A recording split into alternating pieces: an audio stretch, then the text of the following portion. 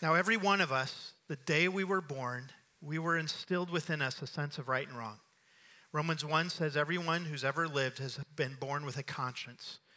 It's what rises up within us when we see somebody being treated unfairly. It rises up in us. When we watch the news, when we hear reports, when a friend or family member tells you about how they were treated, when a young child tells them how they were treated at school, it rises up in us. That's not fair, right? When we're at the grocery store and somebody with 12 items goes to the line that says 10 items or less, everything in us says, that's wrong. There's rules for this type of thing. And you're outside the rules. Get into your own line, right? We feel it every day. Hundreds of times a day, there are things in us that we see and we're like, that's not right. That's not fair. That is because we were made in the image of God. That is one of the implications of being made in the image of God. We have a sense of right and wrong. And when we see somebody being treated unpoorly, it is our right and our obligation to do something. We are in the middle of a series that's coming to an end called Jesus and every week we've been looking at different cultural topics that we are faced to address, even as a follower of Jesus. Things like gender and politics and abortion. And this week we're looking at justice. Now, at first glance, you may think, well, I don't understand the problem with justice. Actually, it's becoming more and more of a hot button topic, especially even in the church. Justice, this term called social justice, that no, all the church should be doing is preaching Jesus. We shouldn't be involved in social justice. And so there's really two camps of thought when it comes to justice. One is that's an individual problem. And so the individual needs to solve the problems in their life, pull themselves up by their bootstraps and figure it out. Come on, what's your problem? The other camp would say, no, this is a systematic issue. That this is because of poor corporations, and this is because of government programs, and this needs to be solved in more of a systematic approach. And so as a follower of Jesus, which way is it? Well, today we want to talk about biblical justice, because the Bible should always inform our politics, not the other way around. So often we get into trouble when we allow politics to inform us and how we interpret God's word. No, it's the other way around. The Bible's the foundation. The Bible informs us of how we are to think and act about these things. When I was just graduated from Bible school, my wife was still in college, and so I needed a job in the Chicagoland area for a couple years. So I took a job at Lydia Home Association. It's a residential home for boys and girls. There are about 40 boys and girls, 20 boys, and I was a house parent on a floor of about 10 boys. Now, these children were so behaviorally challenged they couldn't go into a, quote, foster home, and so this was more of an institutional home for 40 children. And I remember quickly of being exposed to injustice by working in this home, because 6 out of the first 10 boys I worked with, 6 of them had physical scars on their body that they were carrying around from the sins of their parents. Scars like cigarette butts that they would burn into. I mean, one boy had his whole arm was covered with cigarette butts, or children that had been strangled with extension cords and tied up in closets. And I remember I had all this biblical training. I was idealistic and zealous and ready to go, change the world. And my first job was in this home in Chicago. It was overwhelming. And as that moment, I realized what God calls himself all throughout Scripture. God identifies himself as the father to the fatherless. He sees the refugee. He identifies himself with the poor and with the widow. Those are what the Bible calls the vulnerable quartet. The beautiful quartet that over and over and over again, all through Scripture, God says, I'm their God. I see them. I see every immigrant. I see every widow. I see every orphan. And I see everyone who would consider themselves poor. Every week, we've identified 3 things that you and I are to do all throughout our day. When we run into a need, when we see a challenge, as a follower of Jesus, we're to say, I see you. Go to places where you see people who are in need. I see you. I empathize with you. Empathize, I understand. I'm going to do what I can to understand. I'm not in your shoes, but I want to be in your shoes. I want to understand what it's like to be in your shoes. And the third is I want to help you. I want to help you. I see you, I empathize with you, and I want to help you. God identifies himself. There is no other God of any other religion that would identify himself with the poor. I mean, that is his name.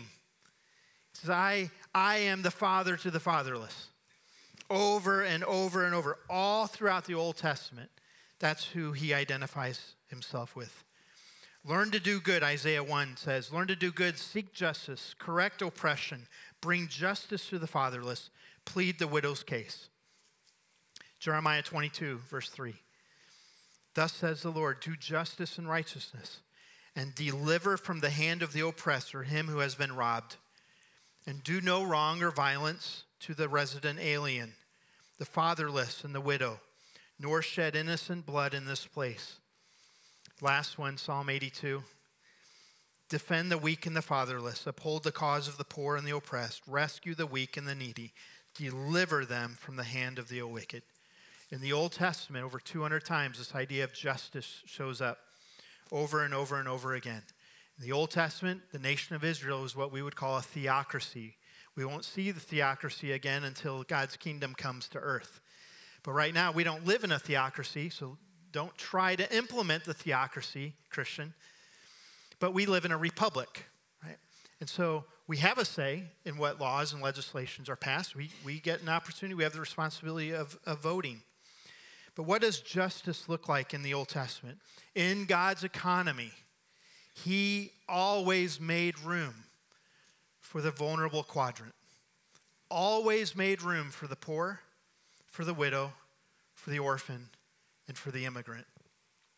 And as such, you and I should always make room for those four. Our church should make room and have margin for those four. Micah 6:8. What does the Lord require of you? Here's a summary of how to live, Christian. What's the Lord require of you? To do justice and to love kindness and to walk humbly with the Lord. Does that define you? Does that describe you? To love kindness? The word for mercy in the Old Testament is hesed. Hesed. That is the disposition or the attitude of mercy. When you see someone, you have empathy for them. That's hesed. It's God has hesed for us. But he doesn't stop with hesed. He doesn't just stop with the attitude, right? God hasn't called us just to have sympathy for people, but to act on it. The verb of mercy is misfat. It's justice, to treat people equitably, either punishment or rights, to give them their due, what is due them. That is the verb. Now, every one of us, the day we were born, we were instilled within us a sense of right and wrong. Romans 1 says everyone who's ever lived has been born with a conscience. It's what rises up within us when we see somebody being treated unfairly. It rises up in us. When we watch the news, when we hear reports, when a friend or family member tells you about how they were treated, when a young child tells them how they were treated at school, it rises up in us. That's not fair, right? When we're at the grocery store and somebody with 12 items goes to the line that says 10 items or less, everything in us says, that's wrong. There's rules for this type of thing. And you're outside the rules. Get into your own line, right? We feel it every day. Hundreds of times a day, there are things in us that we see and we're like, that's not right. That's not fair. That is because we were made in the image of God. That is one of the implications of being made in the image of God. We have a sense of right and wrong. And when we see somebody being treated unpoorly, it is our right and our obligation to do something. Unfortunately, many times we feel like it's too overwhelming. I don't know what to do. This problem is greater than anything I could do, so I don't do anything. And maybe you've felt that way. Or this is somebody else's problem. I hope and I pray. I'm going to pray for that person that somebody else gives, somebody else serves. And so we pray for misfat, justice. One day everything will be made right. It's not today. at least up to this point. It's not today. Christian, one day, everything will be made right. Everything that is wrong will be made right. All oppression shall cease. We'll sing that in a couple months. But the implication is true today. All injustice and all oppression will be made right. The other word, misfats, is to make things right. Give people their rights. Why? Why would I do that? As a follower of Jesus, because I've been made right. Because I was made right, it is always right to help make you right. If you're taking notes. Let me say that again. Because there was nothing I could do. I was spiritually poor. I was spiritually broken. There was nothing I could do to save myself. It was only by God's grace that he came to me and he saved me. He gave me grace. He gave me misfat. He gave me mercy. He didn't just have sympathy for me. Aren't we glad Jesus just didn't have sympathy? He showed it in action. Because I've been made right, because of the goodness and the grace of God in my life, now it is always right to help make other people around me right. Defend the rights of the poor and the needy. Give people what they are due. Zechariah 7:9-10. This is what the Lord Almighty says. Administer true justice, show mercy and compassion to one another. Do not oppress the widow or the fatherless, the foreigner or the poor. Do not plot evil against each other. If you are in school, you see injustice in the classrooms. If you are at work, you see injustice in the corporate world. It happens. The quartet of the vulnerable. Why? Why does God highlight those four? Here are the reasons why. They had no social power. When was the last time you did something for someone who could not pay you back? And it wasn't you give to them so that one day they'll give to you. They had no social power. They lived at a subsistence level.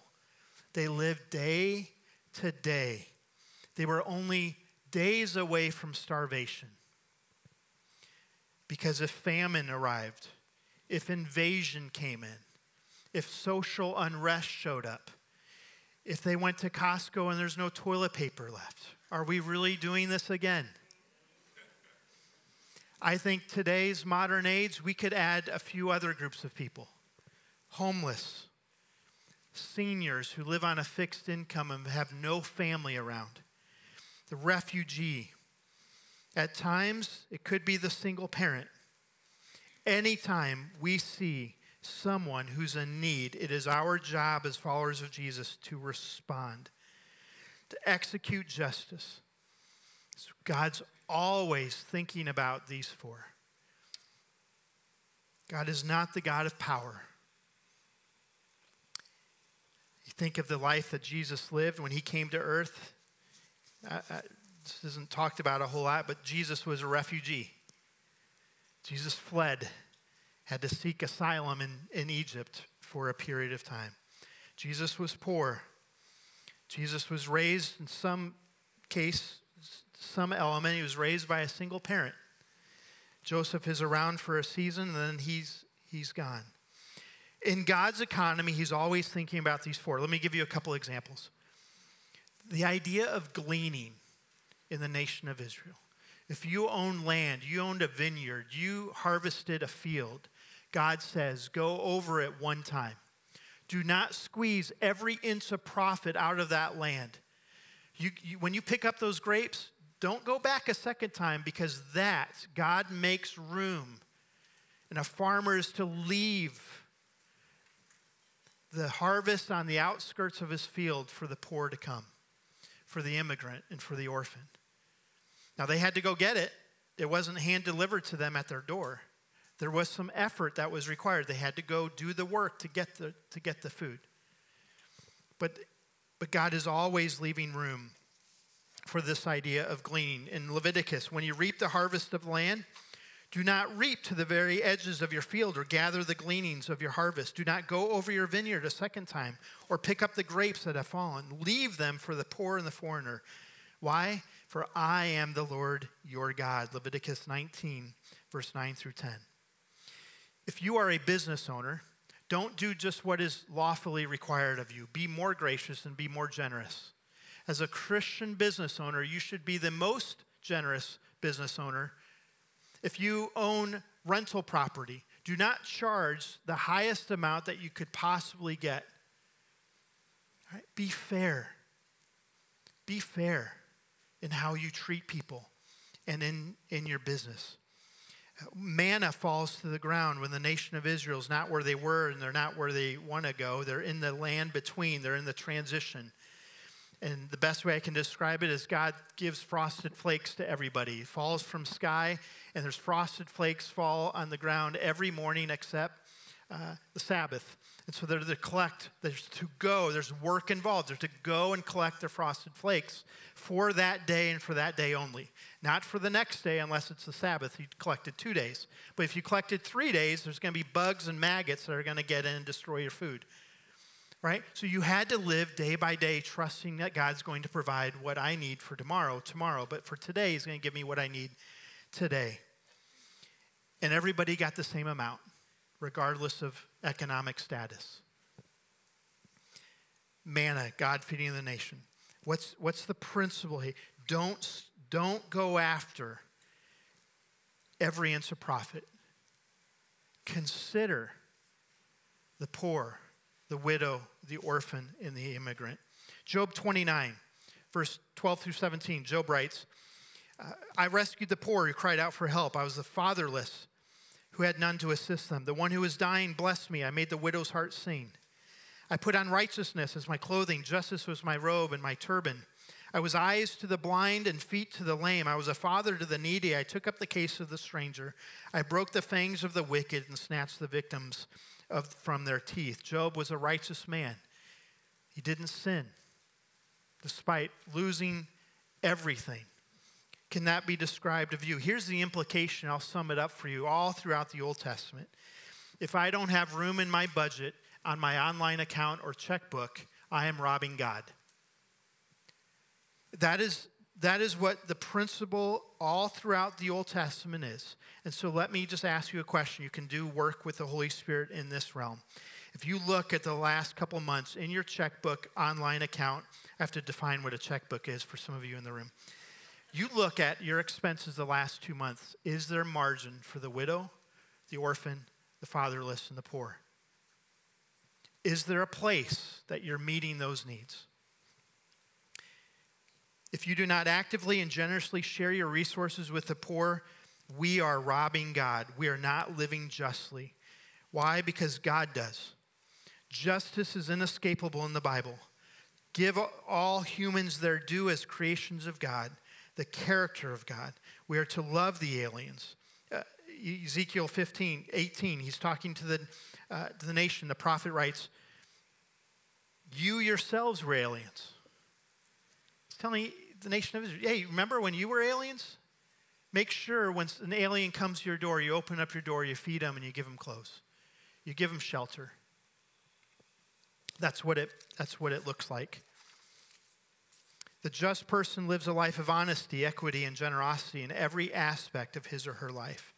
Speak up for those who can't speak for themselves, for the rights of all who are destitute. Proverbs 31:8 and 9.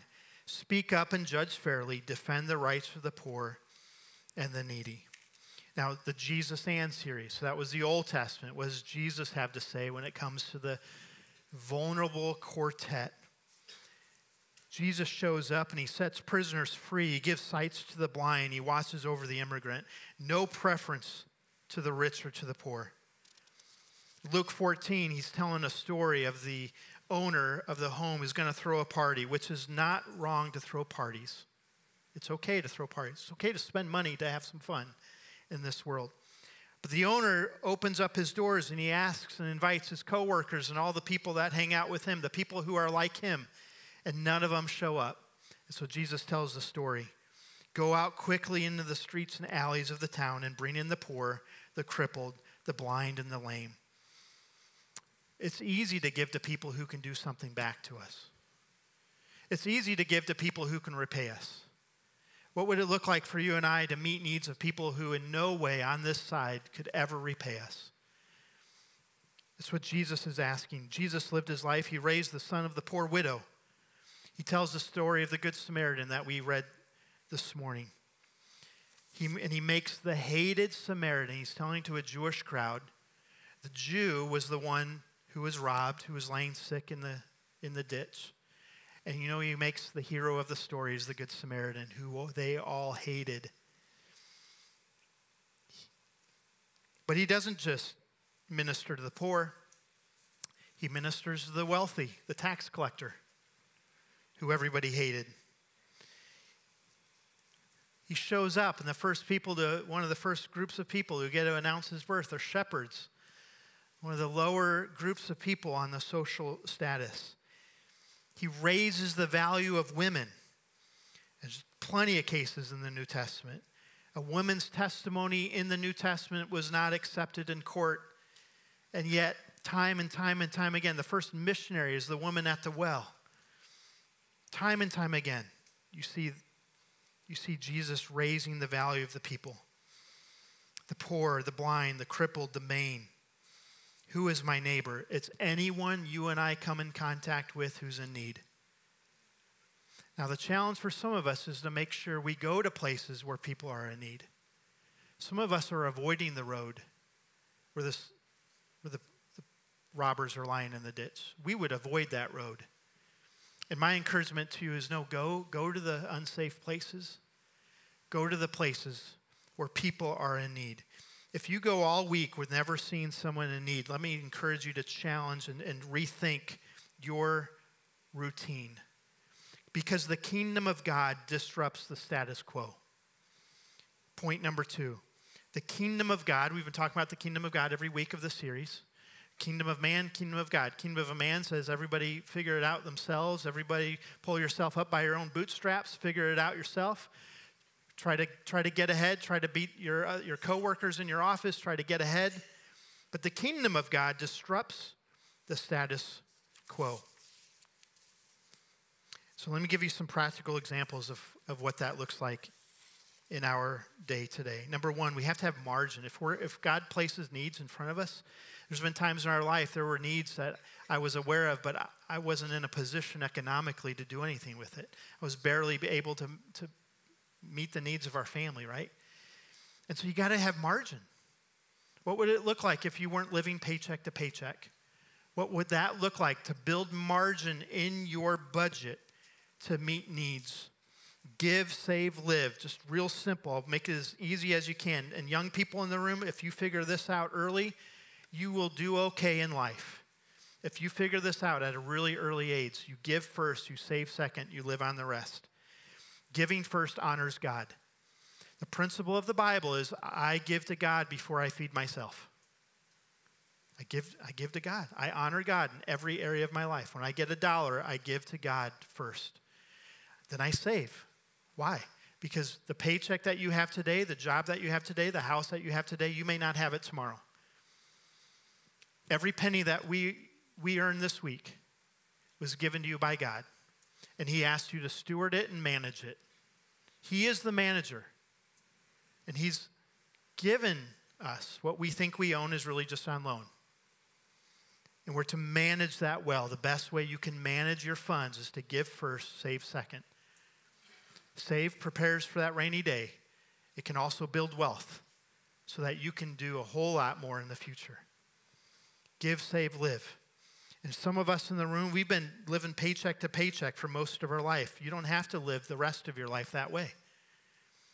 Honor God with your finances, and he will honor you. That doesn't mean you give to get. That's not what I'm saying.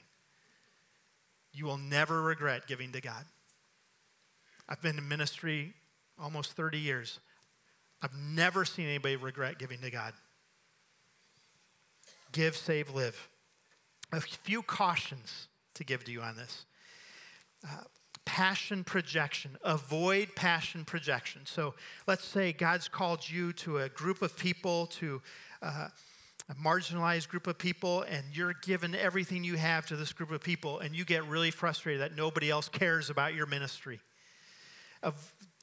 Right? Be careful with that, because God calls everybody in this room to something different. We're all uniquely wired. We all have different causes and concerns and passions. And so make sure you don't project your passion onto somebody else, because that may not be how God's leading them, right? So avoid passion projection. It's one thing to inform and bring awareness to the issues that you are so concerned about to your family and your friends. Do that, but don't bring guilt onto them. The second is guilt and legalism.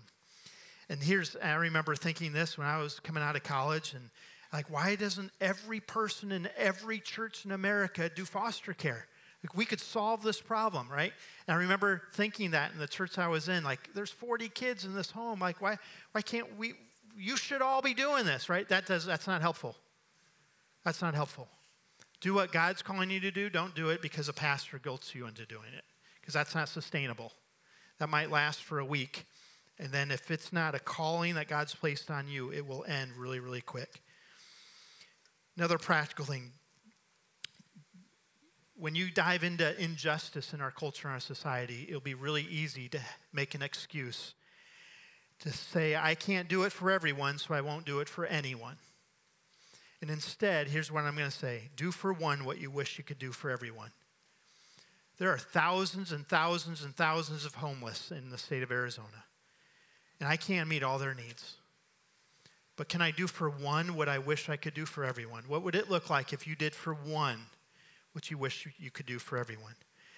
My wife grew up in poverty in the state of Florida. She had 5 stepdads in and out of prison. One of her stepdads was in prison. He had a job taking care of the horses. His superior, who he reported to, he told him the situation that was going on with his wife and the 2 daughters living in the house, that they had lost utilities. They had no electricity. And my wife, when she was in junior high, was doing homework by candlelight. When her stepdad told this story to his supervisor in the prison, he went to his church, and they showed up at her home and paid the electric bill. They didn't know. He didn't go to that church. There's no Christianity anywhere in my wife's family, as far back as they can go. But this was an opportunity for the church to meet one need. That made a dramatic impact on her life. There are people all around us who are wondering, does anybody know I'm in need? Does anybody know the situation I'm in? And you and I ask the question, do people know that we care? Is our humanity showing on a day-to-day basis? Are we more known for our pride, our arrogance, getting ahead, cutting people off in traffic? I know I'm getting personal now. So all of us in the room, what if we ask the question, do people know that I care? Is my humanity showing? So a few things. Make margin in your budget. This is just a personal practice that I have. I'm not saying you all need to have this, but I don't give cash, but I'll meet a need. So if someone's on the corner asking for food or for water, I can give them water. You can carry bottles of water in your car, and it's always right to be kind. It's always right to give a bottle of water to somebody. If I have a few extra minutes, take them into a Burger King, have them pick out what they want, and give them a meal. It's always right to do that. The Good Samaritan, Jesus doesn't give the context for this man who was in the ditch his whole life before he was in the ditch. And he doesn't give the context of what this man did afterwards. Well, he just took advantage. That is not up to us, my friend. We are to be faithful. We are to be generous. Be wise. Be wise. But when we give in the name of Jesus, it's out of our hands. And if you ever give, if God calls you to be generous, to meet a need, do not ask for it back. If God calls you to give, give. Don't ask for it back. Here at Boulder Mountain, we have something called a care fund. 100% of all the pennies that go to the care fund go to meet needs in our church. A family that's in need. They might need food assistance. They might need rental assistance. They might need help with their utilities. Those are the 3 buckets that our care fund primarily meets. There's a process to go through. But since I've been here, we've not said no to anyone who's asked from within the church. And I'm so grateful for your generosity for keeping that care fund. Now I've depleted it. And so we need to fill that care fund back up. And so be thinking about the care fund when you give to Boulder Mountain. Think of that care fund, because 100% of it, there's no shipping costs, there's no taxes, administrative fees. right? All those things that when you go to pay online, you're like, where'd these $50 come from? 100% of it goes in the care fund. Just this week, we were able to meet 3 needs of families within our church. I'm so grateful for that care fund. Love always works. As followers of Jesus, our faith should never be limited to sermons and songs. Our faith should be on display every day of the week, all throughout the city as we go out, meeting needs in the name of Jesus. There's a prayer I'll teach you. God, would you burden me with what burdens you? God, give me the eyes so I can see. Help me to see what you see. Help me be burdened by what burdens you, God. And help me to act upon what you're asking me to do. Let me give you just one example. In the city of Gilbert, there's a company called Awaken Windows and Doors Company. Awake, WDC. You can go online.com. They're a window and doors company. But they exist by only hiring former prisoners. One such problem in the USA is the issue of mass incarceration. Our country has 4% of the world's population, but 25% of its prison population. Sadly, 50% of these formerly incarcerated end up back in prison within 5 years of leaving. This whole company is building an employment base out of this group of vulnerable people. We believe these men and women are capable of so much more, including building the best window and door products in the market. Together with you, this is on their website, we'll create careers, break cycles of poverty, and help give a meaningful second chance to those who need it most. That's one company. It's in Gilbert, Arizona, Awake, WDC, Awake Windows and Doors. There's hundreds of examples. Maybe God's calling you to a specific group of people. What passion has God given you for? Is it for the widow? Is it for the homeless? Is it for seniors? Is it for veterans? Is it for orphans, foster children? Do what God's asking you to do. Whatever that is, do what God's asking you to do. At the end of the day, whatever we do it unto Jesus. Jesus says, hey, when you went to visit the prisoner in prison, you visited me. When you gave that bottle to the man at the corner, you gave it to me. When you brought clothes to clothe the family, you did it for me. We do it because Jesus did it for us. Here's the reality. We were all spiritually poor. And anytime you see somebody in need, do not have an attitude of superiority, for that was us. For that was us. Spiritually, we're all poor. We're all immigrants. This is not our home, my friend. We're all foreigners. We're all strangers. We're passing through. We're all orphans spiritually. Through Jesus, we have a heavenly Father who sees every need. And in the church, we're the bride of Christ. Prior to Jesus, we were all widows. Jesus is the groom of the church. Love always works. Would you pray with me? Father, I pray that you would allow these words to sink deep, take root into our hearts. Would you remove any pride in this room, remove any level of superiority in this room? And may we give as has been given to us. May we be kind. May we be gracious. May we be extraordinarily generous, and then we trust you with the results of that. We ask this in Jesus' name. Amen. Our prayer.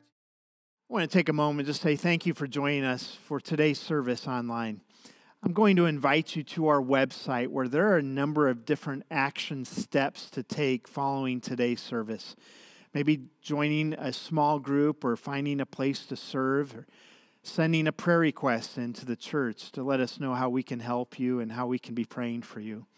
If you found this message today encouraging and supportive, I'm going to ask you to like or share or comment and let us know and share that with your friends. If it's been an encouragement to you, I trust you'll be an encouragement to others as you share this resource. Hey, we've been praying for you. We're going to continue to pray for you throughout this week and trust you'll join us again next weekend.